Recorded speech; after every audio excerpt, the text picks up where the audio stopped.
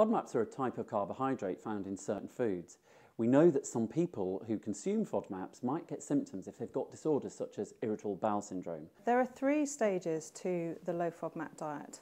Stage 1 is FODMAP restriction, Stage 2 is FODMAP reintroduction, and Stage 3 is FODMAP personalisation.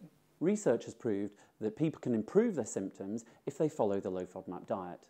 During Stage 1, you restrict high FODMAP foods until you improve your symptoms for up to 4 to 8 weeks. During Stage 2, FODMAP reintroduction, and you challenge with different high FODMAP foods to identify which ones you're sensitive to and which ones you can put back into your diet. The FoodMaestro FODMAP app enables you to track your symptoms whilst you're following the diet, and you can then share these results with your dietitian.